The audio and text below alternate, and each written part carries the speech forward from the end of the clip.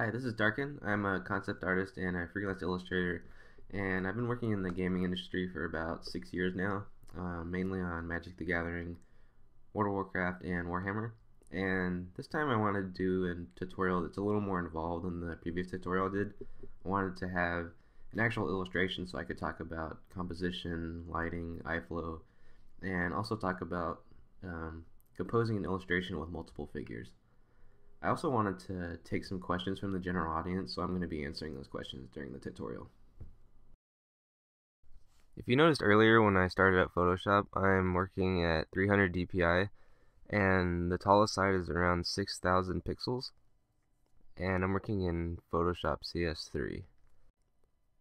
So I'm not really sure about the composition, but I'm kind of just playing around, just trying to figure things out. So I'm sketching around a little bit and flipping the canvas, and to flip the canvas I actually made it a shortcut so that it's just Command F for my Mac, and the equivalent could be Control F for PC. And the reason I just do that is so that I can flip quickly back and forth so that I can check my errors in my drawing. So right now I pretty much have a lot of my elements in place, so I'm just going in and trying to think more about actual design and just trying to render things out a little bit more before I start adding color. And I pretty much always start in black and white and add color later through different types of layers and opaque painting.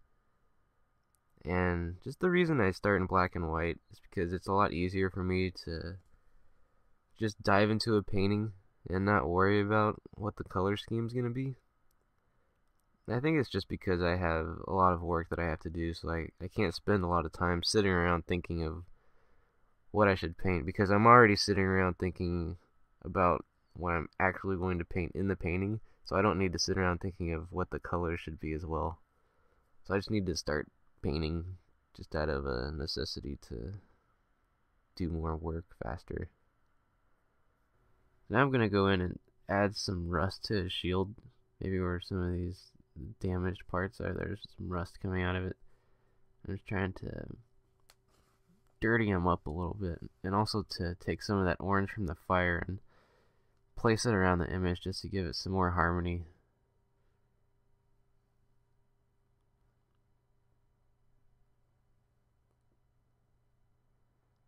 And I'm going to change the color of it as well, just to add more variety of the rust.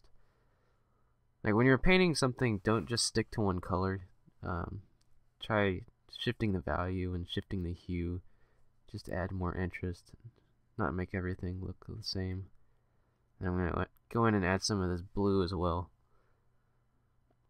Taking some of the blue from the background and adding it into the actual figure. Again, I'm just trying to get some more harmony in the piece.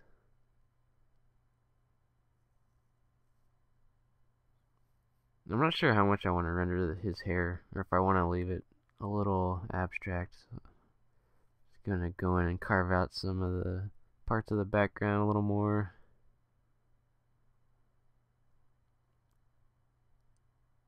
I always have this hard time of trying to get the right edge control on things in the background as opposed to things in the foreground.